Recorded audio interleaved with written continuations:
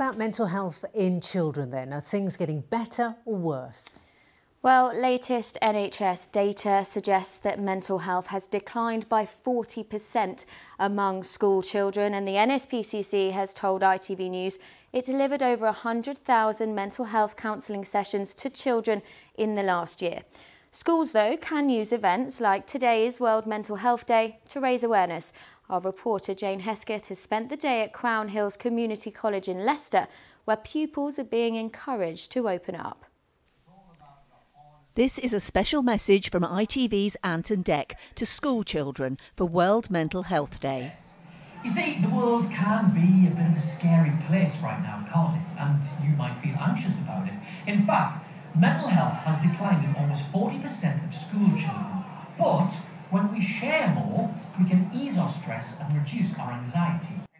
The message is clear: mental health matters, and they're encouraging children to write down whatever's bothering them and share it with someone they trust. I thought it was very moving because it's obviously it's people that everyone can relate to. They've really simplified it down so that everyone can understand it, so that every student in every classroom, they'll instantly know what kind of support's out there for them. It's very hard to talk about what you actually feel. I think everyone talks about mental health, but it's never really narrowed down into what you actually, need to do to kind of get rid of thoughts that are in your mind. I think it's also different to physical health, it's not just fixed. So I think it's just our age where we find it difficult to, just express our feelings. At Crown Hills Community College, they offer free professional counselling for any student who needs it. There is still that stigma attached to mental health. So it's important that we get that message and raise awareness around mental health so that hopefully the children are taking the knowledge and their resources and their information that we're telling them in schools, and they're going home and they're filtering that into the wider community. A study by the mental health charity Mind found that 2 out of 5 young people said they didn't have the words to express how they felt about their mental health. I think sometimes when you see the news and you see what's happening, and then you kind of get this you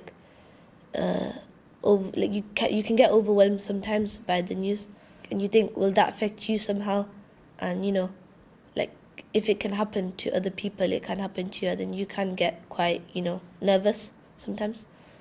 Staff here don't underestimate the power of social media, and so they don't allow mobile phones in school during the day. It's a very difficult thing to try and sort of get young people to understand and accept, because sometimes they're glued to their phones. But I think the fact that we as a school have a policy where obviously we don't allow mobile phones into schools is a really, really useful tool actually for everybody. So at least they've not got that. There is a period of time when they're in school, they don't have that going on.